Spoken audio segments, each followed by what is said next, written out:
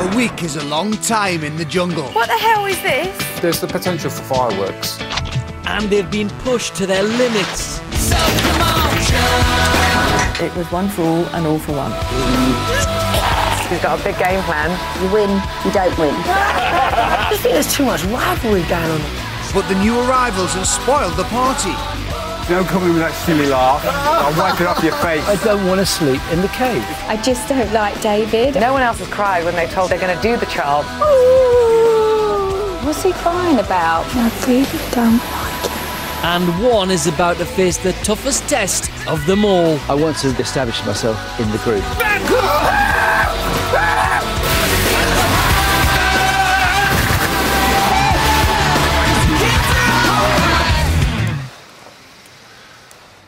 Two people can't see eye to eye. And they don't care who knows it. Tempers are starting to fray. On I'm a Celebrity. Get me out of here!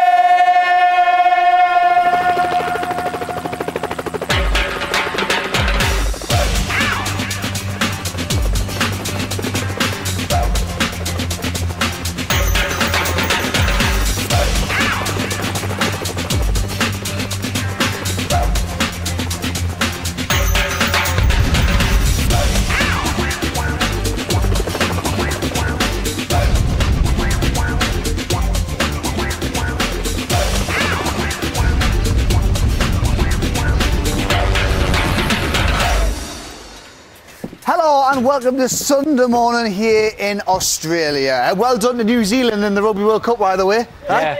Pleased about that? One No? lone voice. Oh, One lone cheer. I've started off badly there. And get ready for an hour with 12 people who've definitely got the X Factor. We've got some unforgettable performances in store for you tonight. Top of the bill is David Van Day, a man who's terrified of the dark. Thanks to your votes, he had to face a pitch-black tunnel in his first trial. And all we've got to say about that is, well done, viewers. But first, yes!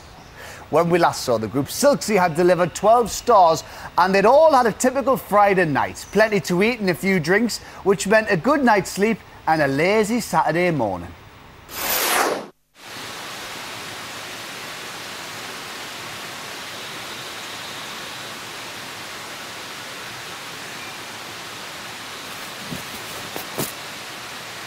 I woke up and I sat bolt upright and I saw that the fire was absolutely cold.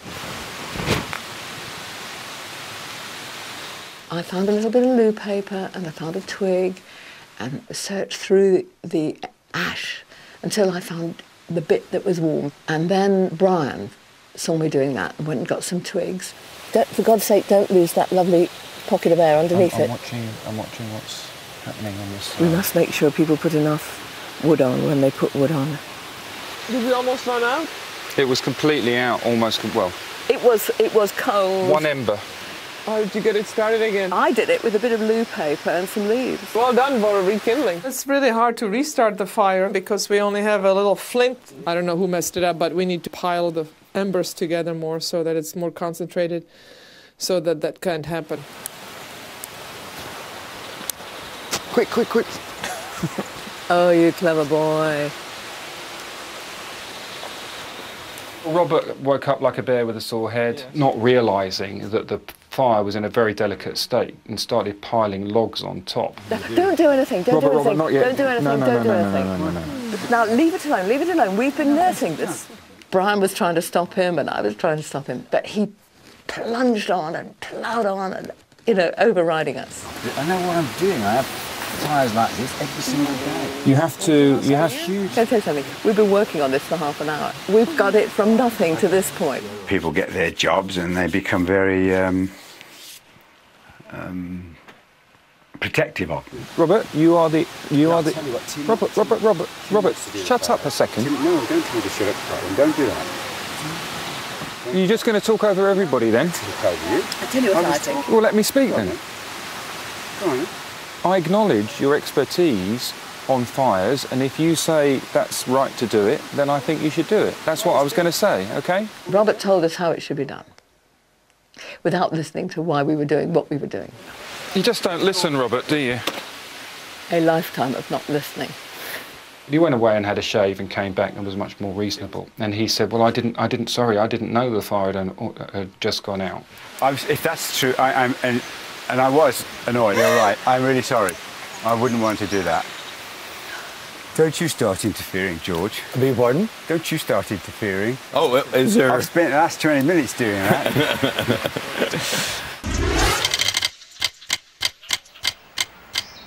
Well, they got it going in the end, got the old fire going, but no thanks to Silksy. He just doesn't pay attention, does he? It's like Esther said, he's had a lifetime of not listening, and he's just rude not listening, isn't it? Isn't it, Ant? Sorry, it's 7 o'clock, just gone, I think. Yeah, nearly. My watch is out, I think. The next I'm a bit slow. Bush Tucker trial, yeah, you are. The next Bush Tucker trial is called Critter Chaos. Which celebrity do you want to see trapped in a jungle coffin while 20,000 assorted critters rain down on them from above? Simon has been ruled out of this one due to an accident in the Bush battle. We'll bring you that full story later in the show. The phone lines are now open. Here are all the numbers you need to vote for Brian. It's 090 1 32 32 01. At 02 for Carly. Danny is 03. Esther is 04. At 05 for George. Joe's 06. It's 090 1 32 32 07 for Martina. Nicola is 08. At 09 for Robert. David is 11. And Timmy is 12. Calls cost 50p from BT. Landlines calls from other networks may be higher. Mobiles will be considerably more. 15 pence for each call goes to charity. Details of which can be found at itv.com/celebrity. Lines close later in the show. Votes cast after that time will not be counted, but may still be charged. Now, David Van Day has had a frustrating first few days in the camp. Nobody wants to let him cook. Nobody wants to give up their bed, and nobody wants to give him their seat. But yesterday, the group finally found something they were happy for him to do. A Bush Tucker trial. First trial. Fantastic. You're getting a trial. It's lovely. You'll be funny with this. Well, you'd be good today. Make me chin up. Yeah. Make me laugh. I'm sort of pleased to do a trial, and then there's the thought of actually not delivering for the other members here. The thing is to come back, try and try. There isn't any pressure. If you come back with nothing, that's fine. You know, we'll just beat you up and put you in the bottom of the creek. It would be fabulous if he did really well. Because we celebrated Robert and then we would celebrate David, and he has not been celebrated in this group. I think it would be the making of him. It would change everything. And who will be watching at home? Your daughters? Oh, yes. OK. Yes. Think of them. That's worse pressure, Esther. That's worse pressure, honestly. No, it's what motivated you. Sweetheart, I didn't mean to do that to you. I didn't mean to do that to you. They're already proud of you. They're already immensely proud of you. Come on. I'm a great flaming idiot. Come on. I'm an idiot. No, you're not. I'm an idiot. How can I say that to you? I just thought it might, it did with Robert, it focused him. Top man. Do you see what I mean? No one else has cried when they're told they're going to do the trial. I don't think he's got the Kilroy mental strength.